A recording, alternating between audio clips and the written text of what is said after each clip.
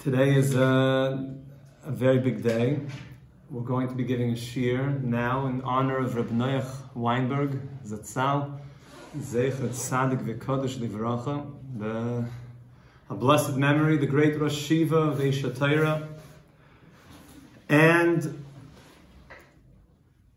it's an amazing thing, because everything that we have here, everything that you see, is because of him.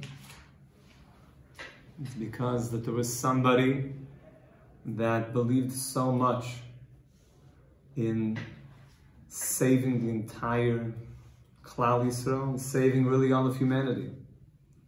There was a line that I always remember that he would speak about, of bringing sanity back to the world. The world's going crazy. And that was already 11 years ago. So how much crazier are we now? There's a certain amount of sanity that the Torah has to give us.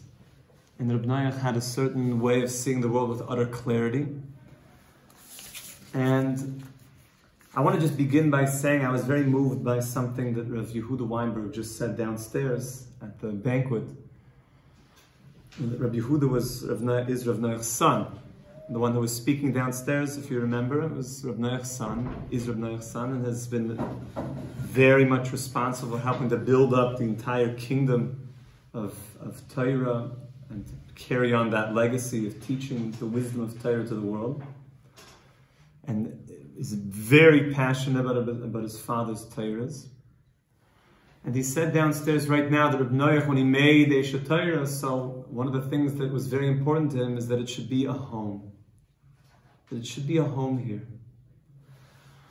Now I remember I got here about 15 years ago, 16, and when I got here it was very interesting. I come from an old world where people used to backpack around the world. Nowadays, you don't do that stuff anymore. That already started. I was the last of that generation. There's still a few Yechidei Segula, a few people here and there that put on backpacks and go for a hike around the world. But it's like a dying breed. But my generation was really, Rabbi Ber and I were the mamish last of that era. So about 17 years ago, when I came on my first trip, so that's basically what it was. We came here. Rabbi Ber was mamish, trekking across the world. And I remember coming to the yeshiva, and I remember this feeling when I got here. I'll just explain this, and I'll come back to some of the other feelings I had. There was a certain feeling. At that point, I was staying in the Shuk, one of the hostels, and I was at the hotel, and I got tapped on the shoulder, of course, by Rameir Schuster, and he said, "Are you a Jew?" I said, "Yes." He said, "So you should be in yeshiva." So I said, "What's yeshiva?" So he said, "Okay, come with me." Now you would imagine somebody with a long white beard and a black hat, and it was like a towering 6'3" figure, would be kind of a scary human being to just come over and he'd say, "Come to yeshiva, follow me." Isn't that everything your parents told you not to do when somebody offers you candy? Don't follow that man. But for some reason, there was something about it that felt very, very comfortable to me. And I don't know why. I personally believe that he had a malach by him, of Schuster, that he walked me up to Eshet Torah. And of course, Rabbi NOACH WEINBERG and Rav Schuster worked very closely together. They were like a team. Rav Schuster would be down at the Kaisel sending people up. Rabbi NOACH would also go send people up, come for a class. And I remember I came, and they took me to the Heritage House. This is a much longer story. This is just like the 2-minute version. And I got to the Heritage House. They said, bring your stuff in. I said, "How much does it cost?" He said, "Don't worry about it. It's fine." I'm like, really? Where am I? This is crazy here. And some guy was in the kitchen, making macaroni and cheese. Remember the ones with open up the cheese pack, throw the whole thing in, stir it all up, put some ketchup on there. That's like gourmet. And he just serves me up. He wants some food. "How much do I owe you?" "It's family here. Don't worry about it. What are you talking about?" The next morning they say, "Okay, you got to be up 9 o'clock, close the doors." "Where are we going?" "Breakfast." "Oh, great. Come to breakfast." Of course, down in the Cheder Rochel, right here. And then they say after breakfast, what are you going to do? Just do nothing all day? Come learn some Torah. So I went up to the essentials classroom right there. Now they call it Ezras Nashim. And started learning Torah. And there was a feeling, and then I came into the dorms. And I'm thinking to myself, like, what do I have to do? Is there, like, what's the catch? And then I realized it's a family. When it comes to a family, you're home. It's a home. You're home. There's no conditions. A parent doesn't have conditions on their child. There's no, if you perform, if you do X, Y, and Z, so then you stay with us. And if not, so you have to leave. There's a feeling of, here's a Yid, and he's wandering, and he's looking for things. Here, settle in. Settle in. Let's give you space to find your way home. Of course, it doesn't mean find your way home physically. It means find your way home spiritually. Come home. And I felt that the whole system, the dorms were set up, everything was set up in this way of, you have space here to just find your way home. To not be pressured. Just, you have space here. So, this is Rabbi NOACH. One of the famous images. Rabbi NOACH was beyond. When I first met him, he was screaming at everybody from the base medrash, screaming at everybody to just wake up because everybody was schluffing. And I mean, he was really screaming, "Wake up! Wake up!" I was like, what do I do? Oh my goodness, this is scary. This is intense, but I like it. Because, I don't know, there's something going on here. It's true. Now, most people don't start backpacking around the world because everything's going fine in their life. They realize there's stuff that's not going right. So you're looking for something. So I was already more awakened, I think. But he was crying out to the world. Everyone's sleeping. Everyone's sleeping. We're sleeping our world away.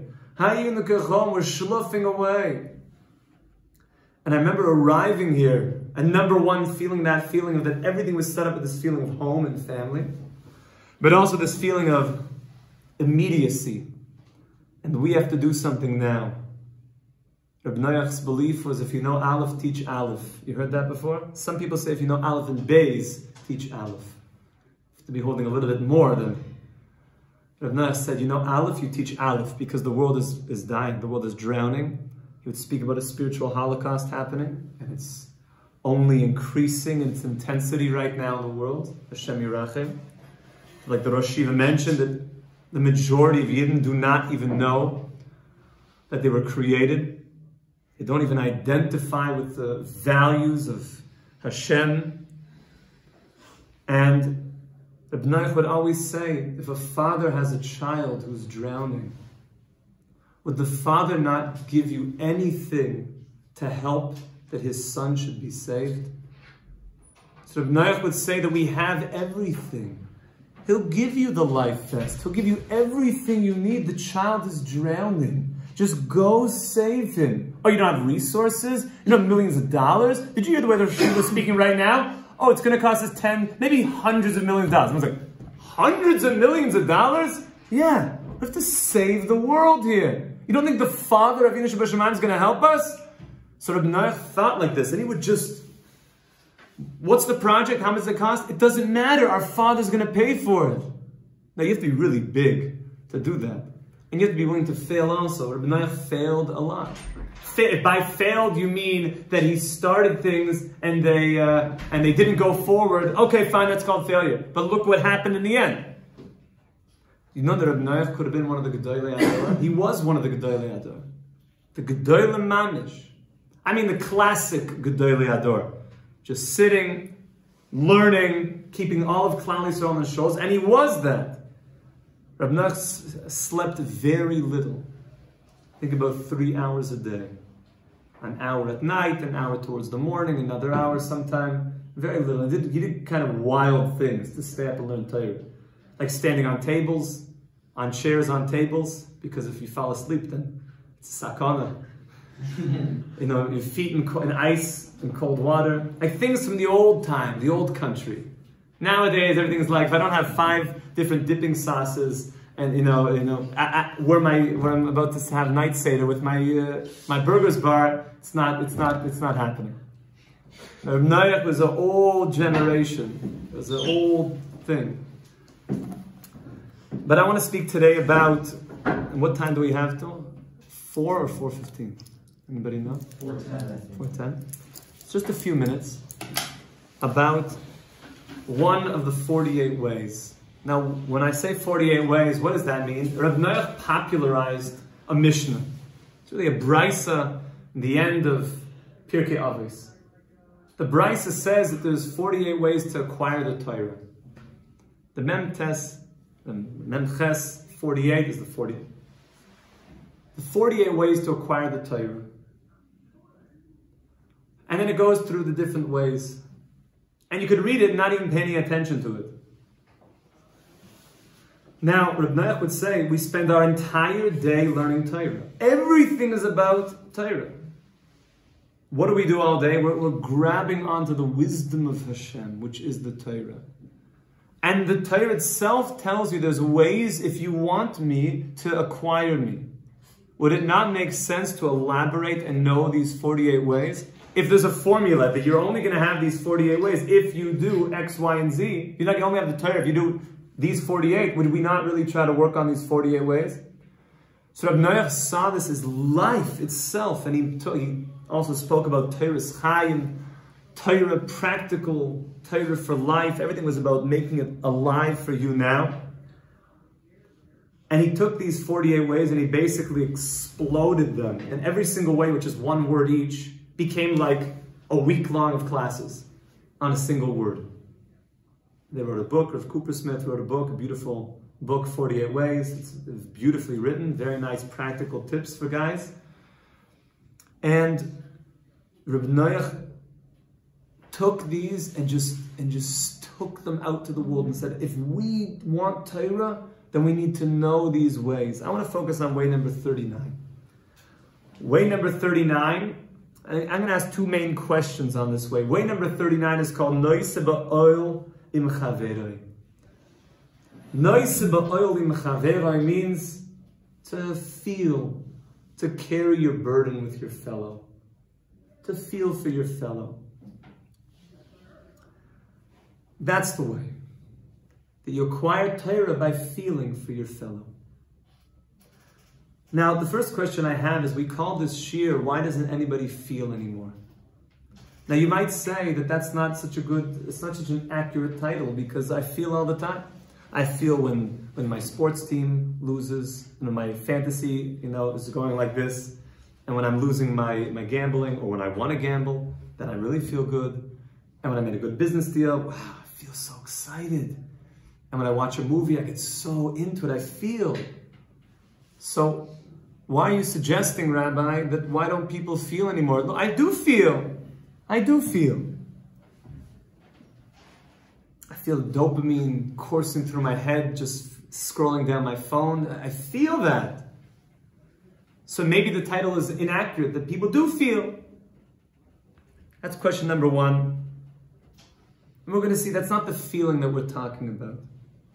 Question number two is a bit obvious, which is, what should it have to do? We said that Hashem says there's 48 ways to acquire the Torah. What should it have anything to do with me feeling for my friend and me getting the Torah?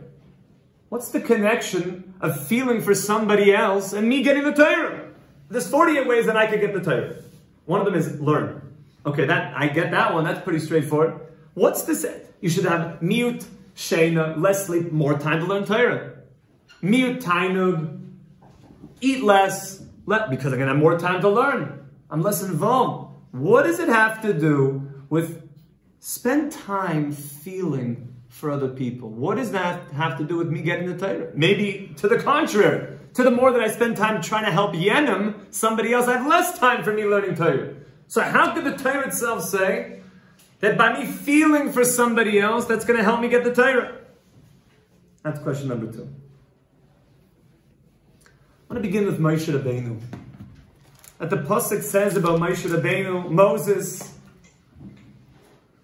that where did Moses grow up? Moshe Rabbeinu, Did he grow up in the house of a tzaddik, in a religious home with frum parents? I mean, he did have frum parents. He grew up in the house of Parai. You know, he grew up on the lap of Parai. On the lap of Parai. And he would take Paro's crown off his head and put it on his head. And they said, maybe he's the one. You know, you're so worried about someone taking over, the Moshiach Shel Yisrael, maybe he's the one. No, I can't. By the way, that shows you the miracle of what was happening there. An unbelievable thing. That somehow that Moshe Rabbeinu went under the radar. They're throwing all the babies into the river. The one that's on his lap taking off the crown. And by the way, where did they throw him? Where did they put Moshe to save him? In the river. Could you think of any worse place to try? I'm sure there were cops lining the banks of the river that were looking for crying babies to just push into the river. They were trying to find any single child that was a boy and throw them into the river to kill them. Because maybe that was the Moshiach Shel Yisrael, maybe that was the Savior. That just shows you the miracle that Hashem runs everything. Hashem runs the world. I would have hid the baby in the desert, take him far away. No, they put him exactly where everybody's looking. Let's see Myers Kasha, he asked it. So Moshe Rabbeinu grows up in Pharaoh's house. And then something happens. Vayhi bayom mahem v'yigdal Moshe. And Moshe grows up. V'yetzel Echav. And he goes out to his brothers. Vayar b'sivloisam. And he sees their pain. Vayar b'sivloisam. He sees. What do you have to do with them, Moshe Rabbeinu? You grew up in the house of Parai. You're royal. What does it have to do with them? It's true, you are a Jew. But they're not like you. They're not like you. And he saw Ish Mitzri Makeh, Ish Ivri Me'echov. And he saw something not nice that was happening. Says Rashi, B'yar b'sivloisam. What did he see? Says Rashi, Nosan einu v'libo liyos meitzar aleim. He put his eyes to feel. He wanted to feel them. He leaned into their pain. He got under the pain with them. He became involved with them in that pain. It wasn't something from afar. It was, I'm with you. Now, by the way, what does it mean? What does even those words mean? Does it mean to feel for my friend? What does it actually mean if we translate those words? Noise means to carry. Like in the Nisuin, when you get married, you're carrying. You're going to tell your wife, I'm going to carry you through everything. I'm going to take care of you, no matter what happens. Noise be'oil. An oil is a burden. It's something that's a yoke. Which means, let's say you see your friend and he's got a burden on his shoulders. What does it mean to be noise be'oil in chaverai? It means I don't just see him and feel bad for him. I go under the yoke with him. I want to be so much with you that I feel you. I feel you. I feel like we've become one. I feel that we're unifying together to such a degree that in a certain way, I don't know where I end and you begin, and you end and I begin. We've become bonded. We've become unified. Chavero also means to bond and to unify. When I go under that O, I become one with that person.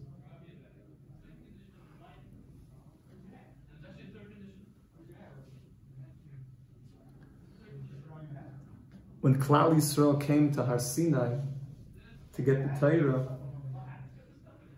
the Yeshiva mentioned it today, V'yichan sham Yisrael neged ahar, ki ish echad b'lev echad. That we got to Mount Sinai, and it says that we encamped there. We encamped there as one person. How is it one person? We're 600,000. That means that we became one person, ki ish echad b'lev echad. Not one person like, unified together, a joint purpose, a joint goal. We became so intimately connected to each other, underneath the same all together, completely bonded, like one person, that I don't know where you end and I begin, to such a degree. The Yerushalmi, the Yeshiva also mentioned it today, famous Yerushalmi, that there was a butcher that was cutting meat, and the butcher came down and he started to cut, and he cut off his hand. So you know what happened? The next day, what did the butcher want to do? He took the knife to cut off his other hand. I'm going to get revenge on you. You cut off my hand. Is it ludicrous? Why? It's all you. What do you mean? This hand and this hand. Said the Yerushalmi. Person wants to take revenge on another Yid. It's all you. You are one person. Klal Yisrael, where our neshama exists, is beside guf echad. It's all one. There's only one. There's only one here. So you're going to take revenge on another guy? One of the most challenging things to do is really feel with somebody. To be with them in a real way. It's very difficult. Why? Because I'm me and you're you. When we talked about feeling, why doesn't anybody feel anymore? We meant at the beginning that we do feel. You, something external makes me feel something. I watch a video, it's funny. I see this happen, it's happening to me. My business goes up, it was external stimulating me. That's not the feeling we're talking about. We feel those things all the time. You go on a roller coaster, I feel, wow, it was exhilarating. It was still something from the outside affecting me. The feeling we're talking about is becoming literally I go under the yoke, I go under that burden with you. Someone's carrying something, I literally come into that place with you. I sit with you and I'll cry with you. I'll go through what you're going through. You know, in a veilus, lo aleinu, when a person loses somebody, so you go and you just sit. You don't even initiate conversation. You just go and you sit with the mourner. You don't even say. You're just going to say, I'm with you. I'm just with you. I'm so with you. To really be nice in oil chaverai, to really carry a burden with someone is very difficult. Because we come home, we got our agenda. I come home, I'm tired, I'm hungry, what's for dinner, what's going on? I have a certain picture in my mind that the house is going to be, you know, so neat, and the kids are all going to be like bathed and washed up, and their hair is going to be combed nicely, and they're going to smell nice, and I was getting like that little kiss, goodnight, as they're just, you know, falling onto the pillow, and my wife is going to have everything under control, and then you come back, and it's like a, you know, like a war zone. Like, what happened? So either I could be, what's going on here? I thought it was going to be like this. Or I have to think, oh my goodness, there's no school for the kids. Everything's meshugana right now in the world. What's going on? I'll tell you what's going on. You mamish, you throw down your bag, you dive in there, you get a kid over here, throw them in the bath, scrub them up. Dear wife, what do you need? Can I get you something? And by the way, it's not about can I get you something, because then you're not feeling it. I'll tell you, when I first got married, my wife and I went to see a certain tzaddik, and he told us to watch a short movie. He played it in front of us, in his office. You can look it up yourself. It's called, It's Not About the Nail. Nail, N-A-I-L. I think it's got like 12 billion hits. I might have exaggerated that number, but it's got a lot. It mamish sums up so much of marriage and so much of just feeling for somebody else, being there for somebody else. Because generally we think to be there means I gotta fix the problem, right? No. Maybe you just feeling and being there with them is what they need. To just, when you see somebody, and I want you to think if there's people right now in your life that you know that are maybe struggling, don't necessarily think, what can I do to help you? The first step is, I'm feeling, I'm with you. I'm with you. I'm allowing that pain. I'm allowing that experience to be with me. I want to go through it with you. This might be calling somebody and saying, I know you're going through something difficult. I'm here for you. I'm just here. And is I'm just with you. I'm just with you. And I'm trying very hard to just be with you. And that's something, Bezrat Hashem, we got to take time to do and work on. And think if there's people in your life right now that you can feel, and you could just feel where they're at. People go through difficult things. People are going through all sorts of challenging things in the world. The world is in a crazy state right now. To just feel for somebody else. So yeah, we do feel things. We seem to feel all sorts of things, but that's generally an external, something that stimulates me. The feeling we're talking about is totally being under that burden with somebody else, going through it with them. I'll go through this with you. No, Rabbi NOACH felt. He felt. When you say somebody is a gadol, that he's great, you don't just mean that he's a gadol in Torah. To be a gadol means you're great in everything. You know, at a funeral, the Sfarim say, you can always tell who the family members are because they're crying the most. And then the people that are crying less are the closer relatives. The people that are crying even less are the people that were more on the external, and people that are barely not, so they didn't have much of a connection. But you know, when a gadol, when someone who's really great is at a funeral, he's crying like crazy because he feels so close to every single yid. He's not just a gadol in Torah, he's a gadol, he's massive in feeling, Now, by the way, when you go to a wedding, who are the people that are dancing the most? The family. Who are the people that are dancing less? But you come to a chasana, you see a gadol walk in, the big gedolim, they're mamish going lichtig, because they feel. You get engaged, the bigger the person is, they will light up. Malda! It's like, I only met you one time, but you're chassan! A big person goes nuts. So excited, filled with life. Rabbi NOACH was so big. When you were with him, there was a feeling of bigness. Very, very big. He felt he was with people. When I first came here, there was a feeling like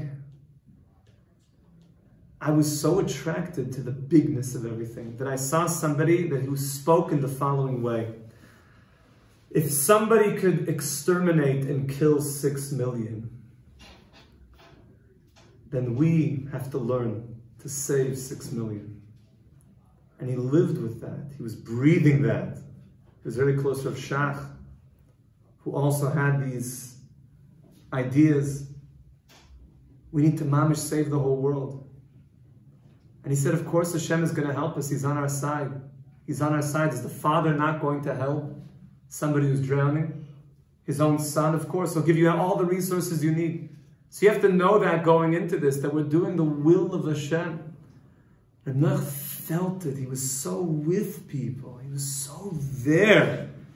And he would scream.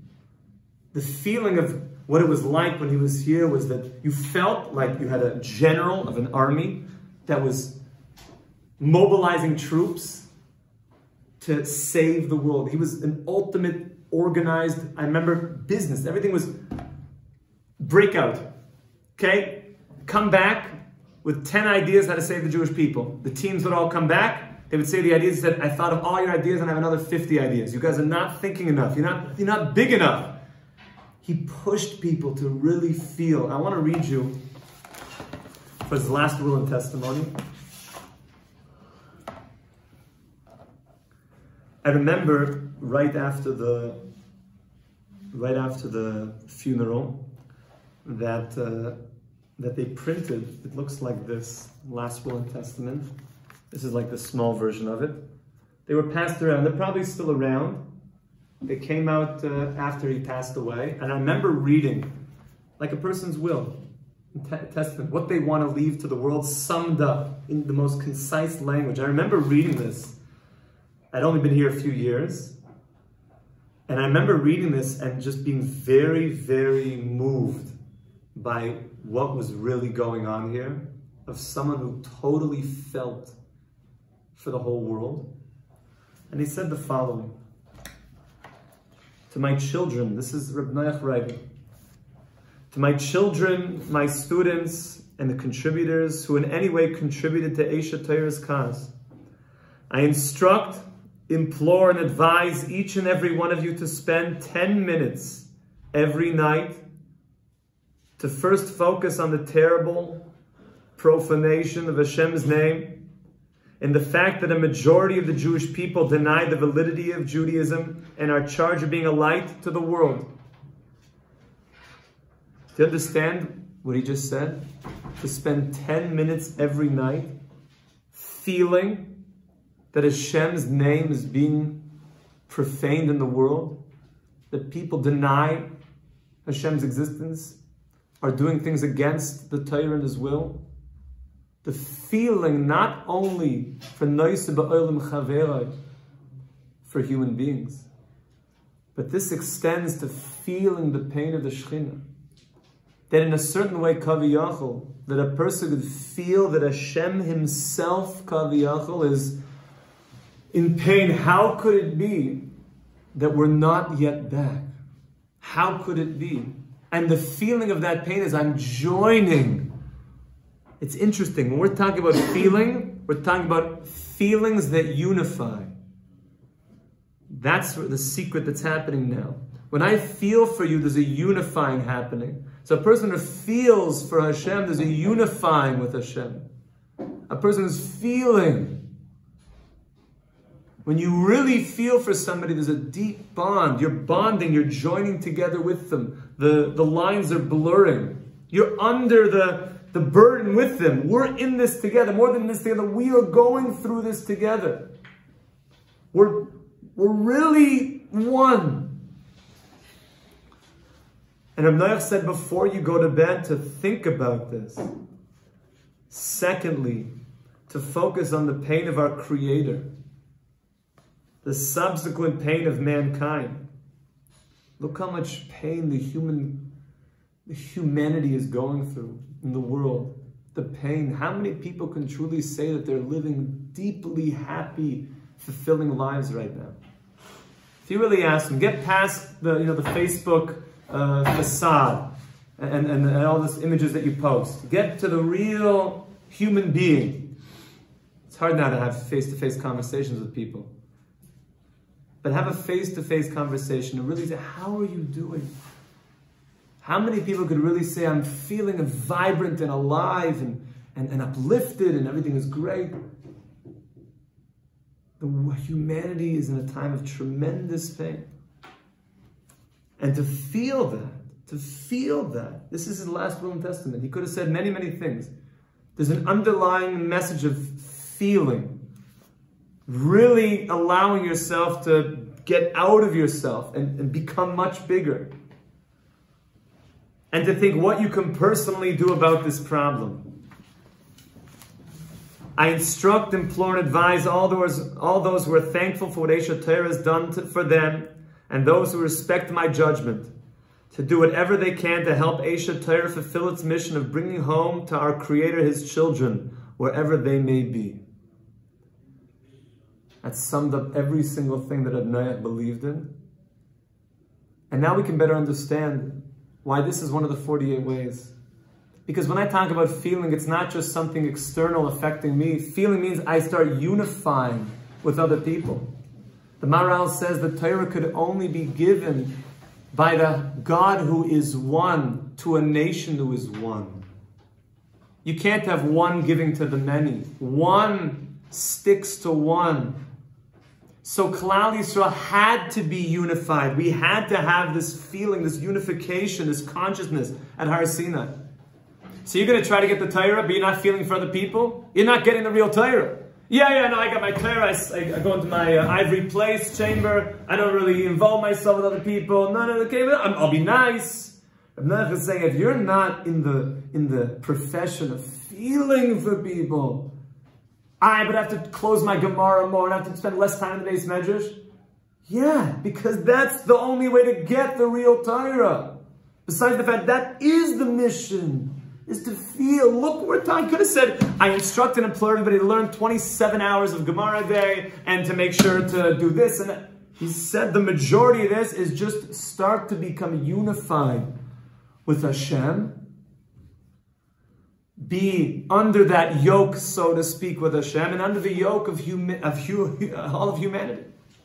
Rabbi said we should be zoicha, to be nice to ba'olam chavera, to really, really feel the oil of chavera. Hashem's also called our chaver, and that the legacy of Rabbi NOACH, zecher tzadik v'kadosh livracha, should live on forever. We're living. You could feel everything about Rabbi NOACH is in. It's here. It's coursing through this place. That we're here to save the world and bring back the wisdom of Hashem's Torah to all of humanity, and to help guide humanity towards fulfillment and happiness and growth and relationships and health.